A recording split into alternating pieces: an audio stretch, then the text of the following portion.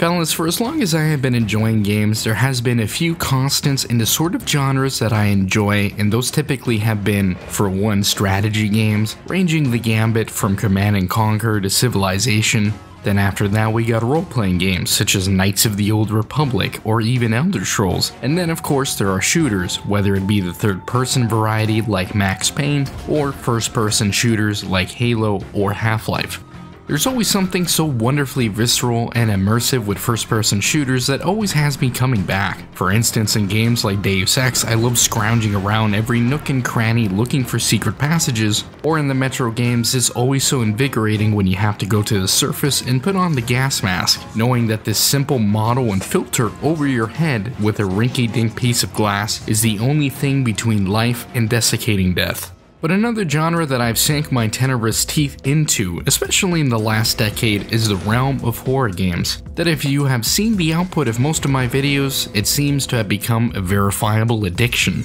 And just like its friends in the shooter, RPG, and strategy genres, I pretty much enjoy all walks of unlife in the genre, like the great survival horrors of Resident Evil or Silent Hill, to even more unorthodox games like Danganronpa, which is of course a visual novel that shows its horrific head when you are tasked with investigating the murders of high school kids and then eventually choosing to kill one of them as a culprit in the class trials. Though there is one elusive subgenre of horror that doesn't seem to pop out as often, and that is of course first-person shooter horror games. But you might be thinking to yourself, hey Tom, there's tons of FPS games out there with horror elements. And while that is true in that a lot of FPS have some horror elements in them or even some spooky levels, there really aren't that many shooters that seamlessly meld both games together. Which finally brings us to the game that we're going to be retrospecting today, and that is of course F.E.A.R, a wonderfully spooky first-person shooter developed by Monolith Productions. Before we get too deep into F.E.A.R, I think we should go a little into Monolith Productions because their history and the sort of titles that they have released over the years are honestly pretty damn wild. Because they've done stuff from boomer shooters, a mecha anime inspired mech combat FPS, a 60s inspired spy espionage game, a friggin' Lord of the Rings MOBA, and now they're working on a Wonder Woman game. A great place to start, and honestly a game that is neck and neck for me as one of my favorite Monolith games, and that is of course the classic dynamite throwing Blood, the boomer shooter classic that came out all the way back in 1997, which stars the moody Caleb on his quest to defeat these raggedy ass cultists by burning them to death or throwing comically lit sticks of dynamite at them. After that, in 1999, Monolith takes a turn for the horrific in a manner that nobody expects with Shogo Mobile Armor Division, where they mix up the regular FPS gameplay of the era with first-person mech combat with a very odd critical hit system that had you destroying mechs as easily as they would destroy you. But the game had a very distinctive anime, or as they would call it back in the day, a very Japanimation-inspired look that just didn't cut it for what it was trying to convey, and honestly came out a little bit terrifying. Though, it makes you think what they could do with the engines today that really give out that anime look, because I think a mobile armor game like that would be awesome today. Moving forward into the 2000s, we have the spy thriller release of No One Lives Forever, which is an espionage FPS set in the 1960s that takes a lot of inspiration from spy films of the era like James Bond, but with a bit more tongue-in-cheek action, well, if you know what I mean. No One Lives Forever starred Kate Archer, a Unity agent that's tasked with finding an assassin that has murdered most of her colleagues in a bid for an unknown party to take over the world. So she has to go world hopping with her selection of fine firearms and cool gadgets to get to the bottom of things. Well, you know, if you know what I mean. Like Blood, and unlike Shogo, this is another great game from Monolith that showed that they can hop from different settings within the FPS genre and really create a substantial FPS that back in 2000 actually won a lot of the Game of the Year awards and would eventually get a sequel in 2002. From here, there's a stretch from 2005 all the way to 2009 for which I would like to call the horror years, where Monolith released such greats as today's game, F.E.A.R, and then after that the incredible Condemned Criminal Origins, which I will absolutely be doing a retrospective video one of these days, its sequel Condemned 2 Bloodshot, and finally culminating with the sequel to F.E.A.R known as F.E.A.R 2 Project Origin that released in 2009, ending this little era.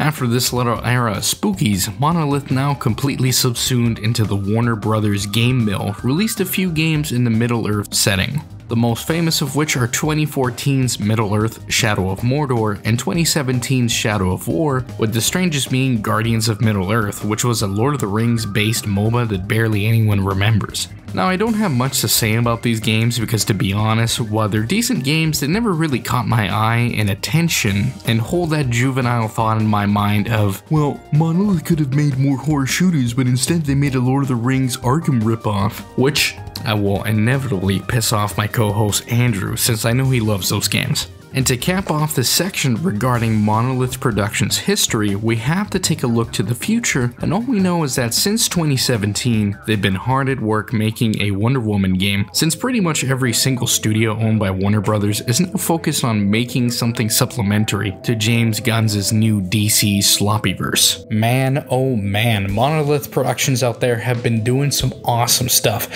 from some of the coolest boomer shooters just to some exquisite horror FPSs, to even a quick little fling with Middle-earth, and now they're doing a Wonder Woman game, so they're kind of all over the place. I'm kind of sad that they're delayed, you know, like to horror-shish, but whatever, we'll have to deal with that eventually. But you might be wondering to yourself, hey, can I play this game right out of the box? And the answer is, kinda. Fellas, you can certainly play F.E.A.R right out of the box, or I guess you should say these days from a fresh install, but there's going to be quite a few quality of life improvements that you're going to want to do beforehand that will make your experience an even better one on modern hardware, and it should only take maybe about 20 minutes of messing around. I'll link below a wonderful guide by the Power Armor 76 that will guide you through the process of fixing the resolution, setting proper FOV, being able to properly play the game at 60 frames per second, and of course getting EAX sound to work without having a ye old ass sound card installed. Only issue that I came across that unfortunately I found no fix for at this point in writing is that there are issues with the sounds of some of the guns, particularly the submachine gun and the assault rifle, which sound rather soft compared to the other guns. I have no clue what causes it, but I'm gonna have to chop this one up to the glitch gremlins and raise my little white flag in defeat. Surely there's probably some mods out there that fix this, but I didn't go that far with it because I want to have as much of a vanilla experience as possible. And on top of that, you kind of eventually do get used to the sounds being rather soft, and it's just normal. Another issue that I came across is with the expansions Extraction Point and Perseus Mandate that I had trouble playing them at a 21:9 aspect ratio, which is typically where I play my games at. To fix this, I basically just had to also raise my white flag in defeat in that point and play the game at 16:9, which is the aspect ratio that most of you will be playing at to begin with, so don't worry about that one too much. Alternatively, of course, if you found a copy of F.E.A.R for the Xbox 360s, then there's some good news to know that it's part of their backwards compatibility program, so if you have a Series X, then pop that sucker in and enjoy the game. Just don't use the FPS boost because it does some weird shish to the gameplay and it's not patched like it is on PC. So with all of the kagate out of the way, then we can finally get into and see what F.E.A.R is all about. In the not too distant future, next 2025 AD? Man, nobody's gonna get that damn reference, but whatever. In 2025 AD, there's a fictional military unit of the United States known as F.E.A.R, or the First Encounter Assault Recon, which was established in 2002 in order to combat the emergent threat of supernatural phenomena that could cause havoc to the United States. So I'm guessing in this case the song would go something a little like, if there's something strange in your neighborhood, who you gonna call? The First Encounter Assault Recon. You play the role of Point Man, a new member to F.E.A.R that is sent to the city of Fairport to deal with Paxton Fettel, a cannibalistic psychic operative initiated by the Armicam Technology Corporation, who psychically leads a new legion of cloned super soldiers named Replicas, and has recently gone rogue, and it is up to the Point Man and the rest of the First Encounter Assault Recon team to take him down. Now, we could go through a never-ending legion of psychically controlled clone soldiers to eventually bring things under control, but we end up finding out that Fettel is the head of the snake, so to speak, so if F.E.A.R takes him down, the rest of the replicas will shut down as well. But I don't know about you fellas, but some weird shit must be going on because you keep hallucinating a red-clad girl in a couple of times, and after an unlikely encounter with Fettel, he hits us with some knowledge. What's the first thing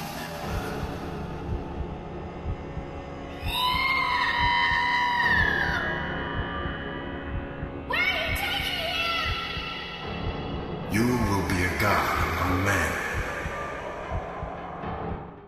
So we got ourselves a American military unit that combats a supernatural, a psychic cannibal that has gone rogue from a pharmaceuticals and aerospace company that actually makes like cryogenic technologies and a bunch of other weird paramilitary stuff, followed by clone soldiers that have also gone rogue because the psychic cannibal is psychically leading them. Yeah, it's kind of a weird bunch. And certainly there's a lot more to this story to be told, but as far as we need to know right now is that there are bad guys to shoot and we're gonna have to shoot them. So with that, let's get into some presentation. Typically, fellas, I replay F.E.A.R every other year or so, but this last stretch has gone on for about 5 years since the last time I played. But with that being said, as time goes on, the more and more F.E.A.R tends to hold up well in my opinion. This is, in my opinion, chalked up to the very simple but excellent lighting and a soundscape ranging from eerie soundtracks to the shower of bullets that hail the oncoming doom of replica soldiers that ultimately keep me thinking that there's things F.E.A.R does that I wish they still did today.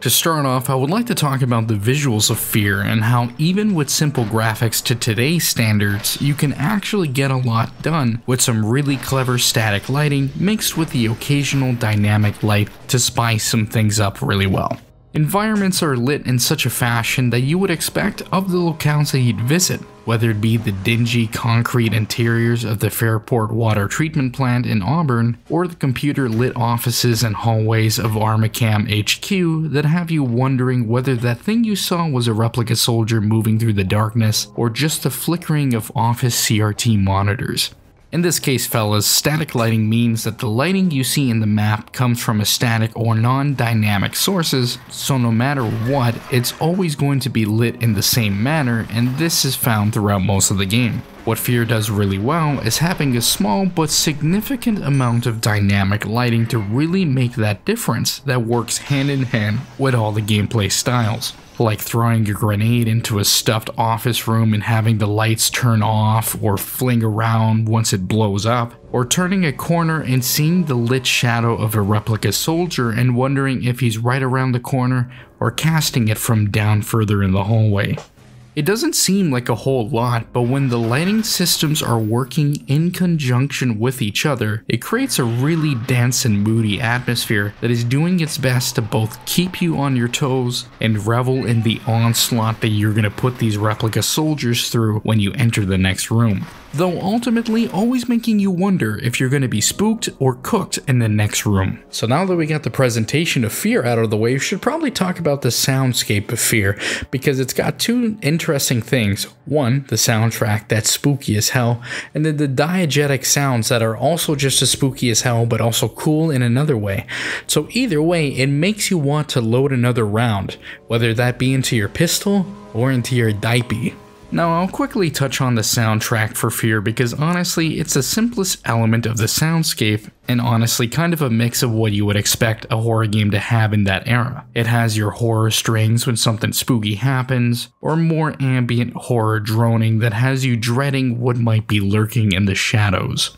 The horror strings in particular I find to be comical at times, not just for the fact that at this point in Anno Domini 2024 that they are a little cliche, but because half of the time if you weren't paying attention that the spook would zoom on and be leaving you wondering what the horror strings were for, perhaps an office chair jump scare. At other times the soundtrack kicks in a lot of the firefights that will have you shooting replica baddies to what I can only describe as 2000s shooty man music, because I honestly don't remember much of it at all. It's just stuff that I would describe from that era, but if I am being honest, it just gets the job done when the action kicks in. Now one aspect of the soundtrack that I generally enjoyed is the sort of horror droning that I honestly think is typical of the era as well, reminding me of similar soundtracks that fill me with dread, like Stalker, that has these long droning sounds that just drown the world in this sense of dread that to me signify that things are just wrong. An aspect that Monolith were particularly good at, especially during the stretch of horror games, is creating a world and atmosphere that you can tell is in serious decline. It doesn't matter if it be the waste management site or the Armacam HQ, it feels like the world is slowly falling apart with the situation getting worse and worse. In this aspect, they don't really go over what else F.E.A.R as an organization has done, but it's telling to me that the military has made this unit to combat supernatural phenomenon to begin with that alludes that things might have gotten bad at some time, and it seems that the regular military treats them as a joke. Even starting the mission to grab F.E.A.R, F.E.A.R has no damn clue on what's going on in the grand scheme and are there to clean up the situation in a clandestine manner. So having that information in hand, it really did something for me when you see these dingy, dilapidated treatment sites and offices with the voice messages wondering just what in the hell is going on. And it probably doesn't help when you get to the occasional hallucination showing something extremely horrible that it probably doesn't help in making this crapsack world any more pleasant to be in. Another Monolith game that actually gives me this feeling really well is Condemned Criminal Origins, that has this feeling of like a collapsing society and just how so real and visceral that it is that it just kind of, man, gives me the creeps. But with that, we should probably go into the gun-toting gameplay of F.E.A.R because man oh man, we've been talking about this lighting and the sound. Now we gotta shoot some stuff, so let's get into it. The magic of F.E.A.R's gunplay comes from a couple of great decisions that allow seemingly dynamic scenarios to occur that frequently have you on your toes while in a firefight, and when you reciprocate to allow the onslaught to be glorious. The main gameplay mechanic of F.E.A.R that sets us apart from a lot of other FPS games of the period is genuinely great slow motion mechanic that has you slowing down time to get some shots off at replica soldiers, and if you do well, watch them get churned into meat butter. Whether it be the simple visuals of dual pistols slinging bullets away, or the cathartic thunk of the penetrator nail weapon, nailing replica soldiers to the wall, all the while they're doing their slowed down little screams of pain. And there's another thing that F.E.A.R does that's an interesting choice that newer shooters would forego because it's too old school. And what I mean by that is that shooters of the period didn't really have aim down sights yet, so when you aim down any of your weapons except the force with anything with a scope, it would just zoom in on the camera a little, but in general you could still see what's going on. We would typically think of this as an archaic form of design, and for the most part and to modern sensibilities it is, but it has the added benefit that all the action and carnage that is occurring can be seen in full view, without a slew of sight pictures, scopes, and red dot sights obscuring the full consequences of what you have wrought to these clone soldiers. There are times when you hit the slow-mo and you go into a trance of downing each and every one of their targets. You start with mowing down the first soldier to get through the door, his body going limp, and before he even hits the floor, you're on to his companion, who you hit with a point-blank shotgun blast, turning him into a pile of viscera, his head bursting like a rotten grapefruit.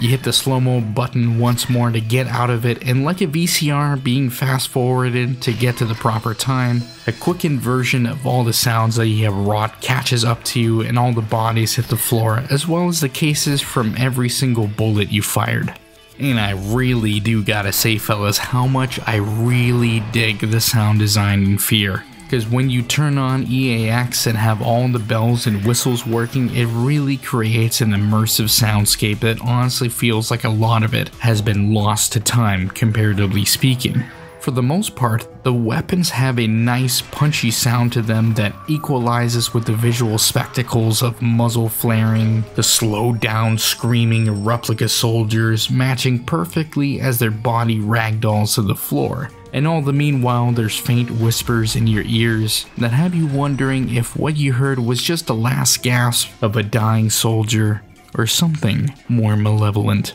Out of all the sounds that F.E.A.R has to offer, there are two that left me kind of baffled, and it's honestly kind of a bug at this point, but it has to do with the sound of the SMG and the assault rifle that should be loud and punchy but instead come off as rather soft, making you think that it probably has a suppressor on it only to find out that these guns have already been circumcised. You only really find it with these two weapons, and the rest of them sound just fine, so it must be a problem with the way that alchemy works in order to get EAX working without a sun card. At the very least, some of my other favorite sounds coming from the replica soldiers are heard loud and clear. Which means now is a good time to talk about one of the aspects of F.E.A.R that people have been talking about since time immemorial, really since the game came out, and that is of course the AI to F.E.A.R, which has some really cool magic tricks that sets it apart from the rest. For the fellas out there that aren't aware, which I wouldn't hold it against you since I haven't heard this discourse in a while, but F.E.A.R has been known to have some of the best enemy combat AI that you can find in games, and while for the most part there is a lot of greatness to be found, some of the magic show is really just smoke and mirrors.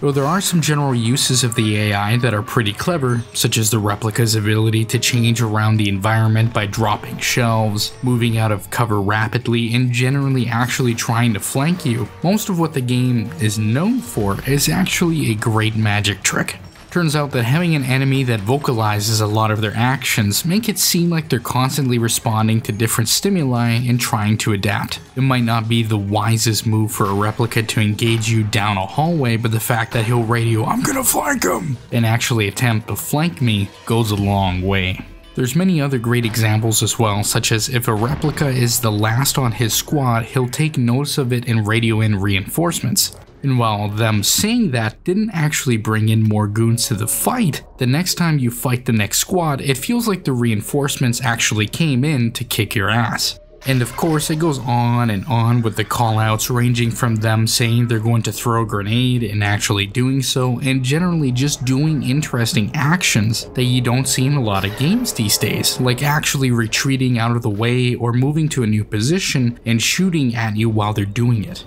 It really isn't a whole lot, but the dynamicism of the actions that the replica soldiers can do are typically attributed to the fact that through a significant chunk of the game, you are in the offices of the Armacam headquarters, where they will shuffle desks, pull down shelves as makeshift cover, and coordinate their action cubicle per cubicle. But it's through this dynamicism and a bit of aggression that makes the replica soldiers so interesting to fight. They're not the smartest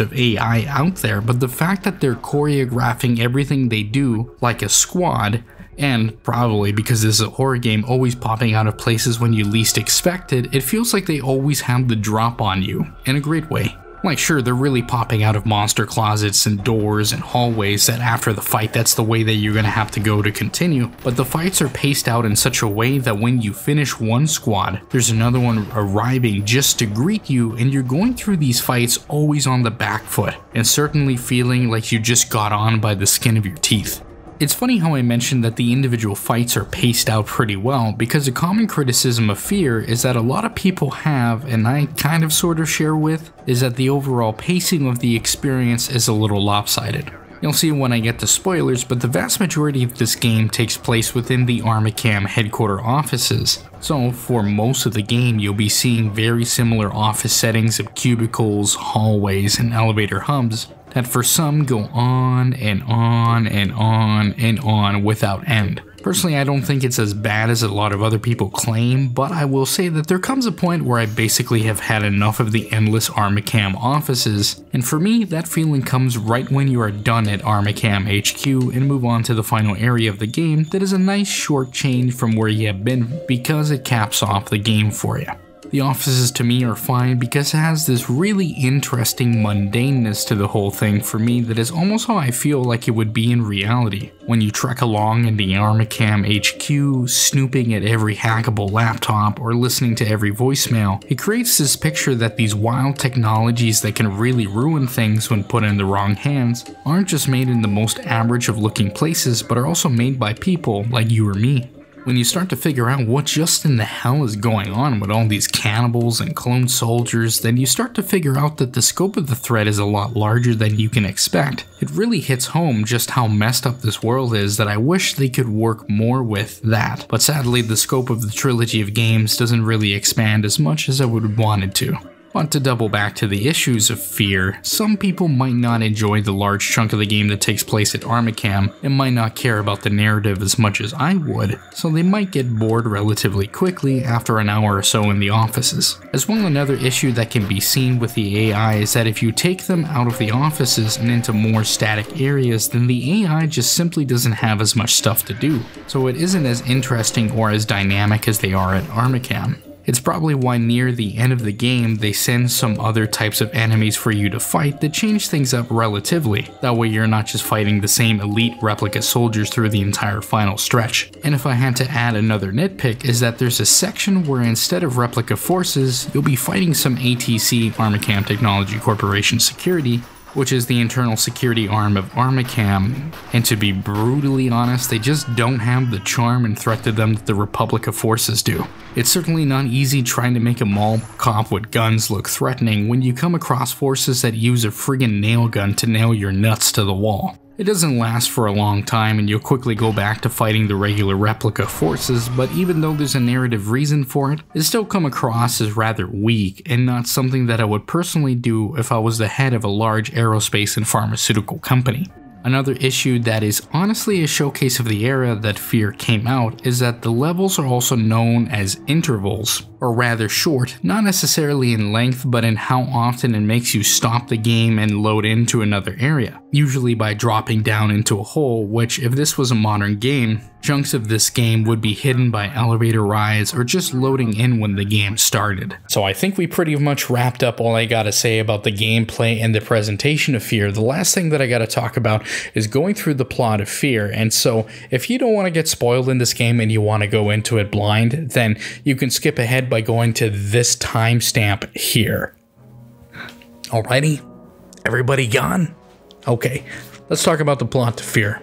It's made immediately clear that there's some sort of bad shit going on because of all the big players that are seemingly connected to each other. There is of course F.E.A.R and his replica soldiers that are on the hunt to something, and something that we just don't quite know yet. There's also Armacam Technology Corporation that's both trying to assist F.E.A.R in stopping F.E.A.R, but not so much as to let everyone know the truth of what's going on, and of course, poor old Point Man at the center of it all, getting more and more uncomfortable as he starts to understand why F.E.A.R has taken such an interest in him. The game starts off in the suburbs of Fairport where you are tasked with finding F.E.A.R and bringing him down, but as the chase moves along the water treatment plant, you start to figure out that things aren't as they seem in the sense that it's clear that F.E.A.R and his forces are on the lookout for something or someone. The F.E.A.R team then gets split into two squads of SCFOD Delta soldiers, where the veteran Jankowski is leading one way and you are leading another squad in another way in the hopes of getting F.E.A.R by a pincer maneuver of sorts. But that pretty much all gets immediately thrown out the window when your squad comes to an untimely and honestly rather horrific demise.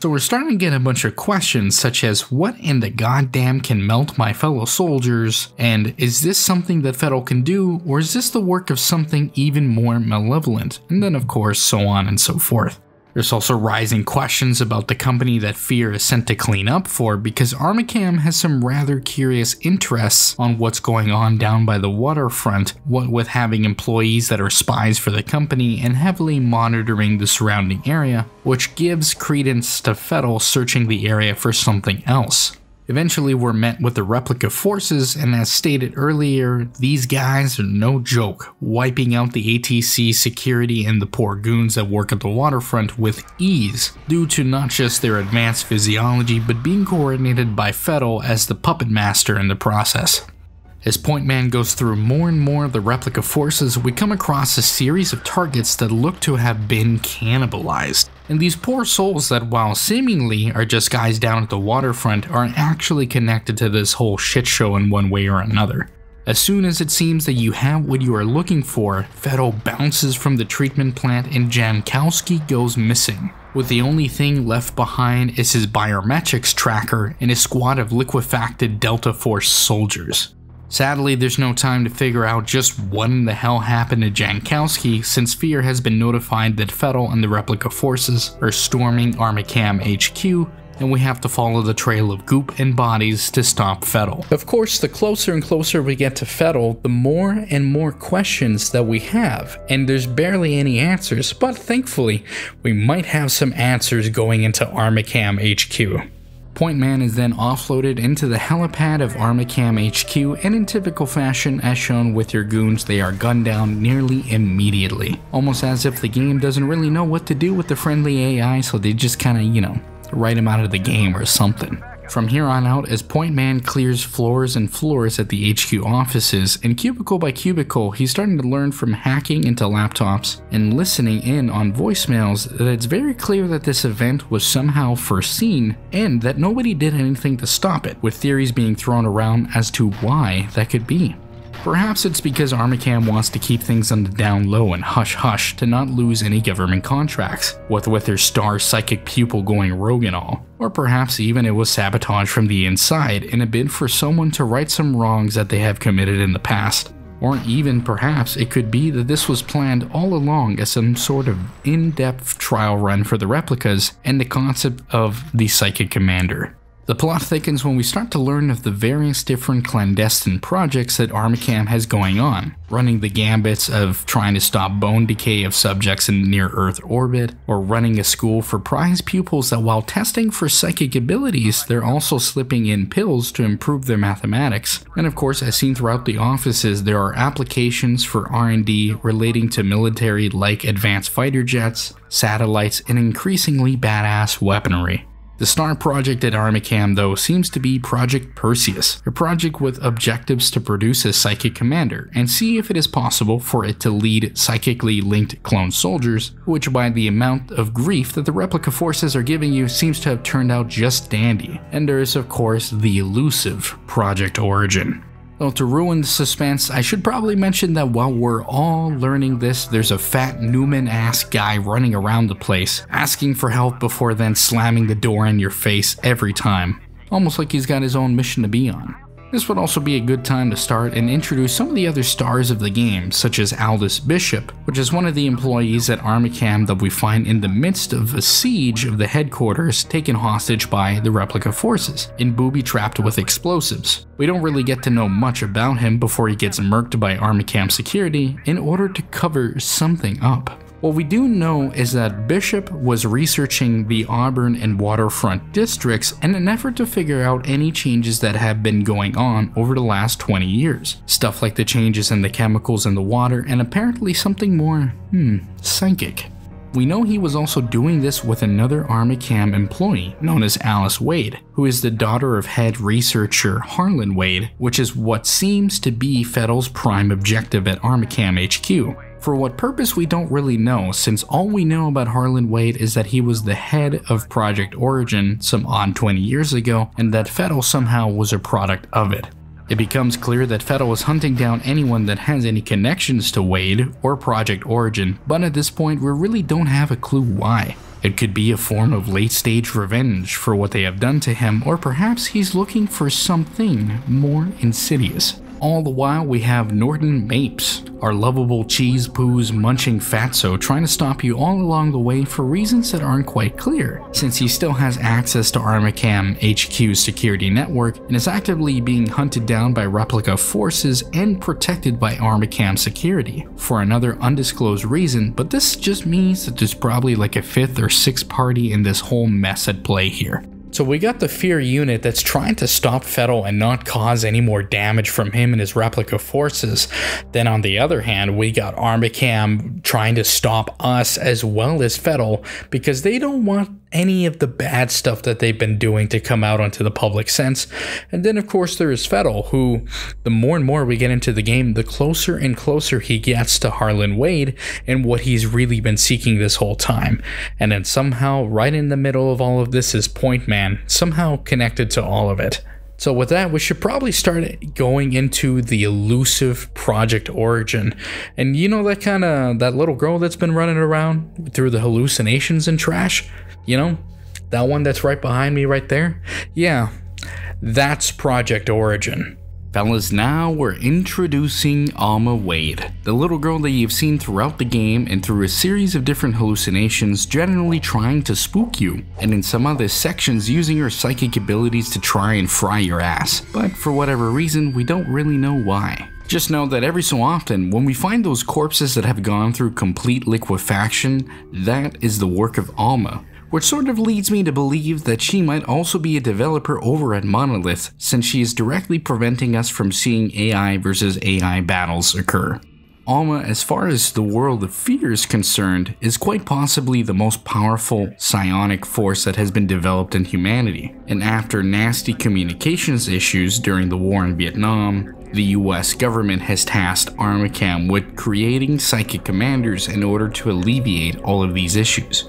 Because of her psychic abilities, Alma was a handful to deal with, to the point that she would induce terrible nightmares and mental maladies to the Armacam researchers trying to take her DNA samples and replicate her psychic abilities in other subjects. Armacam, under the direction of Harlan Wade, transferred Alma to a secret facility where she could be tested on easily due to the psychic dampening and sedation, and not to mention to perform even more nefarious experiments on her. It was also eventually decided that to create soldiers of the same caliber and abilities as Alma, that it wasn't just enough to splice her genes into other subjects, but to actually have Alma impregnated with the subjects to create an even greater psychic connection. Hence, Project Origin was born, no pun intended.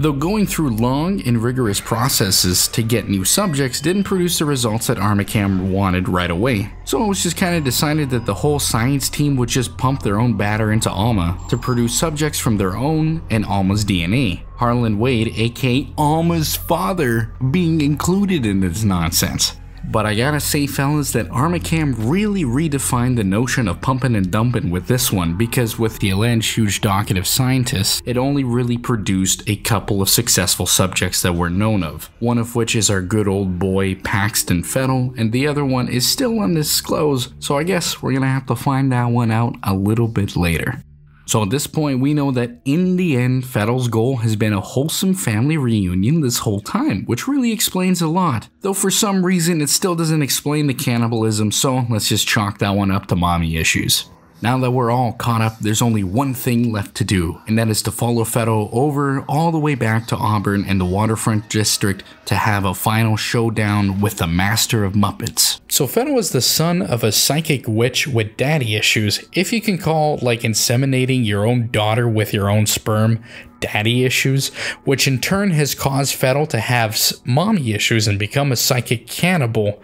And then through all of that, he's trying to come back and have a nice big happy reunion, which makes you damn. Is there anything more to this game to reveal? Well, I guess we'll see. We head down to Auburn, which is where the location of the vault, and no, I'm not talking about the ones where assholes in blue jumpsuits pop out of. We're talking instead about a vault used to contain Alma's psychic essence, even though we figured out that she died nearly a decade ago, but some say that hate came in an epoch before time itself. In the vault, which is also the Armacam black site for Project Origin, the whole cast of characters has come down for one final reunion and for them all to meet their individual conclusions. After a short sequence of firefights through the Origin facility, we find that the daughter and sister to Alma Wade, Alice, has been found by Fettel, and like everyone else he has come across, she's been cannibalized, with the vengeful specter of Alma watching while Fettel consumes her. And not too long after that, we put a bullet in that son of a bitch's head, stopping his schemes and shutting down the replica forces in the process.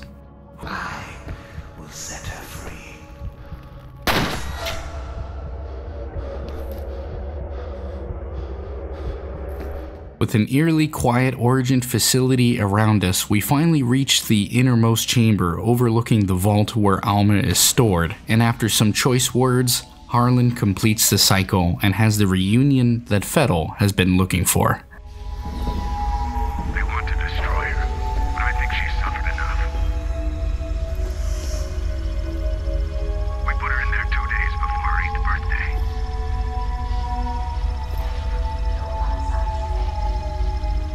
She died 6 days after we pulled the plug.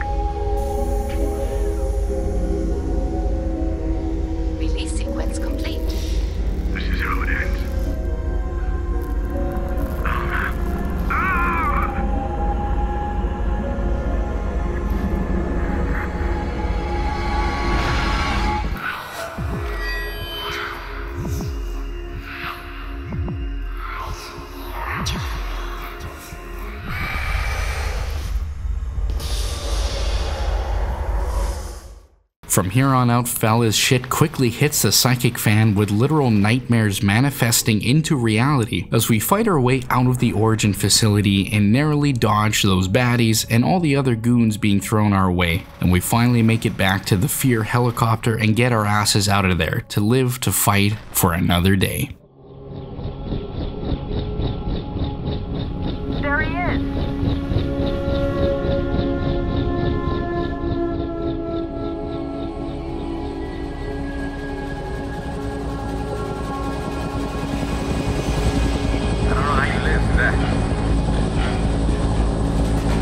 We still don't know the extent of the damage. We haven't been able to get through to anyone since the explosion. What about Alma? What happened to her? What was that sound? And there you have it, fellas. That was F.E.A.R or First Encounter Assault Recon, which was an absolute blast to play through, especially since I haven't played it in a few years. And it made me realize, you know, like, man, there's some things that it still holds up and still does incredibly well. And there's some other things that, you know, have kind of come through the cracks, but it's like, you know what? And all, it was a blast to play through. F.E.A.R is honestly one of those games, fellas, that it feels absolutely great to replay every so often around the Halloweeny season, because it seamlessly mixes my love for all things horror and the innermost self that just wants to rip and tear these replica baddies a whole new clonussie. Though I really gotta say that being a force of clone soldiers, psychically forced to fight your way through an entire military and aerospace company's forces, and on top of that an FPS protagonist, might take the cake for an abusive and manipulative relationship in this game. So cheers to the replica baddies. I hope to have many more years of hearing you scream your lungs out over in slow-mo. Moving on, the game isn't as scary as I used to think it was, but that is not to say that in the footage that I have recorded that replica forces spooked the hell out of me a couple of times, because you can actually see me flinch quite a bit, which to me is a great sign that it still spooks me every so often. A lot of the scripted horror of trying to jump scare you with some guy or little girl walking across your vision like a drunk driver heading home after a good night on the town doesn't really faze me at all. But like with the drunk driver, having the boys in blue knocking down on your door to stuff a grenade up your ass really loads my Diapey in a way that most other shooters don't do, and it's always a genuine joy to fight the replica forces. Honestly, fellas, if you enjoy some spooks and love shooting endless baddies in slow motion, then I really don't know how much more to explain that you should go play F.E.A.R, because honestly, I don't think it has been topped in that regard, and not even by its own sequels. Yet, we're still not done with F.E.A.R because there are two expansions developed by Timegate Studios, those being Extraction Point and Perseus Mandate, and so we'll get into that, but first there's kind of some weird canon stuff going on with them, so let's get into that for a little bit. Basically, for those that care, the expansions to the first F.E.A.R game are not considered canon by Monolith, and the Monolith games largely went in their own direction with the narrative that I'll get into in a moment, but if you are curious, this is allegedly its own timeline, so yeah, whatever. Starting off with Extraction Point, it's pretty straightforward because it takes place after the events of the first game, with you still playing as Point Man, and the primary objective is to get the hell out of Dodge while everything is going to shit, and I will immediately recommend that you play this one. Largely, it has to do with the fact that most of the aspects of the first game have been improved in some regard, ranging from the weapons, which adds in a little throwdown turret, a laser weapon, and a friggin' minigun we've all been begging for, as well as some more harrowing firefights to the backdrop of balls to the wall spooks.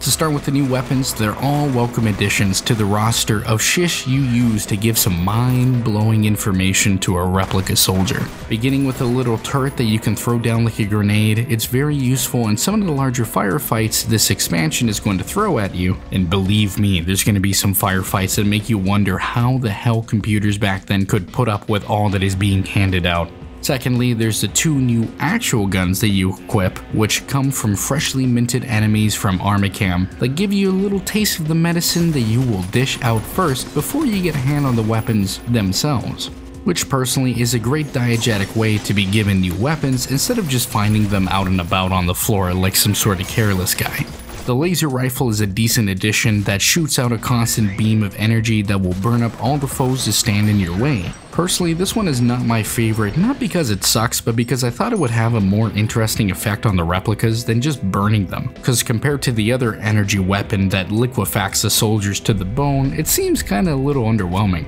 The new chain gun minigun, on the other hand, is a wonderful friggin' addition to the roster that just melts soldiers in your way to delightful glee. And then when you hit that slow-mo, it's something completely different with the way that it hits. So with that, let's get into a montage.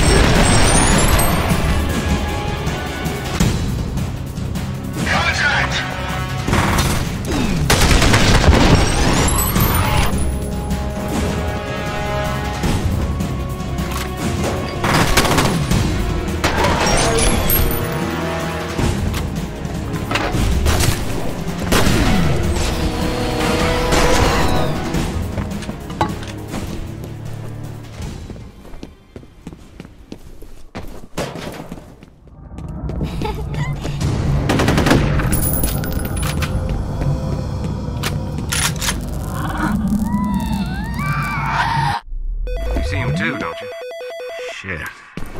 No wonder Jen's having trouble.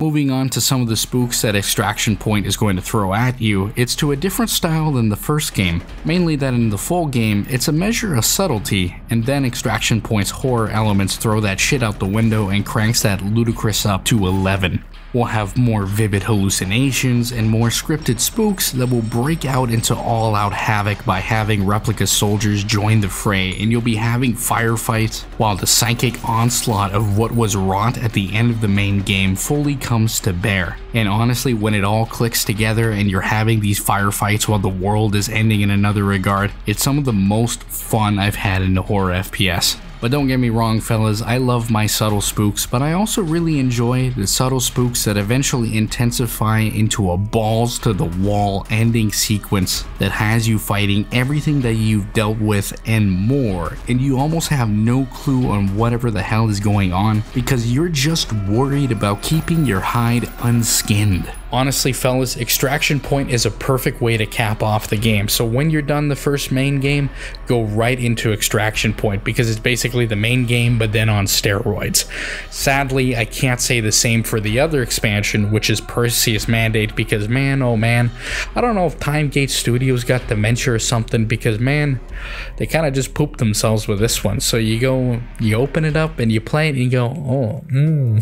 this one's a stinker. Ooh boy, Perseus Mandate. Man, this shit friggin' stinks. Perseus Mandate is the other expansion by Timegate Studios, and it legitimately baffles me that this was somehow the same team that developed the Extraction Point expansion, because it feels like you got someone who understands F.E.A.R and what it does well and what it doesn't do well. Then you give them a translabial lobotomy, followed by asking them to develop another great award-winning expansion, and after all that, all you got is a poor guy that the only thing he knows how to do is shit himself. So you're just kind of sitting there and shaking your head at the whole thing. To start this eulogy off, the expansion just looks cheap and terrible. It's as if you had to go to the dollar store and ask for some building textures and lighting, and you couldn't even afford that. But the rest of this expansion is even more embarrassing than being broke and having to put the bottle of booze back on the shelf because you were too poor to buy it. Speaking of broke, remember when I said that Alma must be working for the developers because we never see AIs fighting against each other?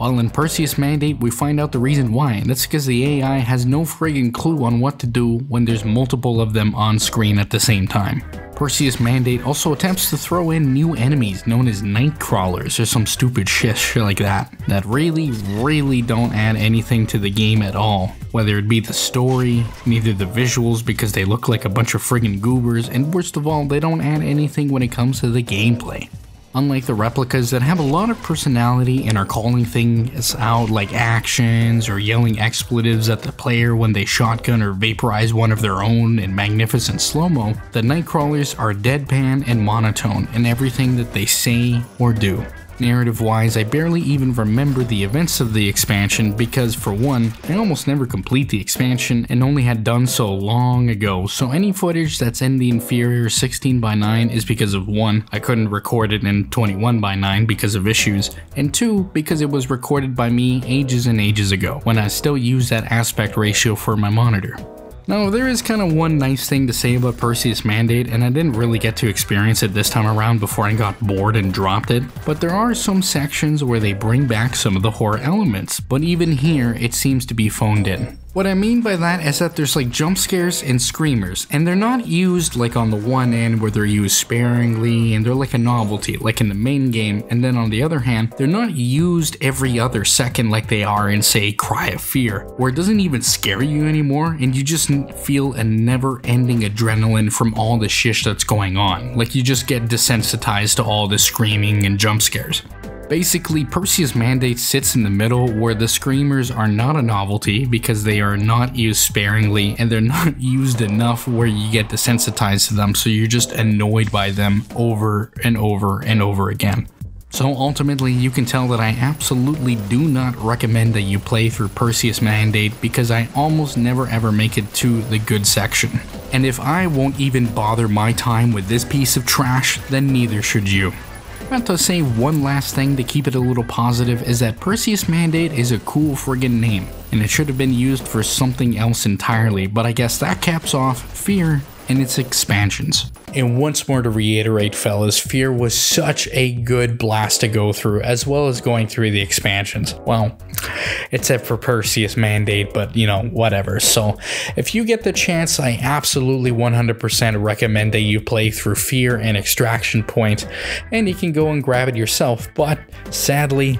there's a few problems on how you can grab this game, so let's talk about that quickly. This is usually the part where I say, hey, you can grab this game for like $10 and it's frequently on sale, so go and do that. And it used to be that way for like 10 years ago for F.E.A.R and its expansions, but nowadays it seems that Monolith has done a really damn weird job with the games and how to buy them. So sadly, if you want to buy F.E.A.R and its expansions, you'll have to get the whole F.E.A.R collection, which is running at the moment for $54 Canadian or 54 euros, which, as someone living in Italy, is really friggin' stupid. Just because we live here doesn't mean that we have to be paying a premium for these damn things, on top of having to pay the premium for all the damn games just to play the first one. So since you have to buy all of them in order to play the first one, let me drop my quick opinions on some of the other two Monolith developed F.E.A.R games, which are of course F.E.A.R 2, Project Origin, developed and released in 2009, and F.E.A.R 3 in 2011, but I pronounce it like F.E.A.R because it does that corny thing where instead of putting an E, it replaces it with a 3 for the F.E.A.R.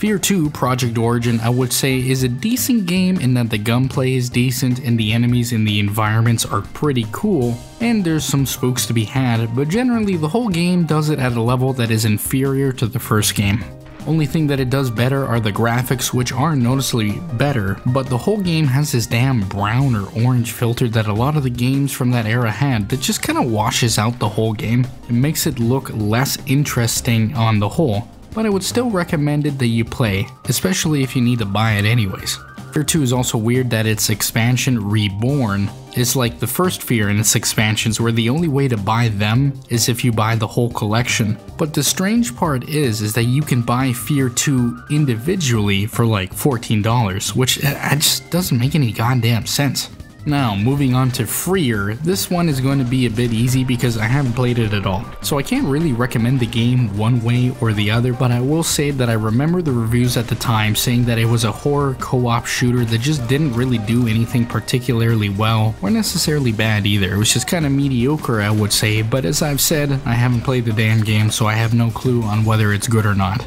These later F.E.A.R games I might do down the road, especially F.E.A.R 2 Project Origin, because it does a lot of choices that were normal at the time, but when taken with what F.E.A.R was known for, it kind of dropped the ball on it, and that might be really interesting to talk about. And there's also the ending to that game that is a wonderful bag of worms to get into for a deranged sex pervert like myself. Though, if I were to have one thought on the series as a whole, is that I wish they would have gone with a more anthology approach to the whole thing, instead of it just being centered around Alma, Pointman, and Fettel. Imagine a F.E.A.R where with every new entry there was another supernatural threat that the First Encounter Assault Recon was dispatched to get rid of. You could be dealing with a containment breach of a US black site soldier's gene spliced with Area 51 aliens' DNA to create a new line of astro bastards, or foreign enemy remote viewing trans-dimensional weirdos that have you dealing with some messed up times shish. This could have been a whole lot different is what I'm saying, and the idea is still really cool, since the least developed part of F.E.A.R, well, is F.E.A.R itself, and if they had more games to flesh them out, that would have been really sweet.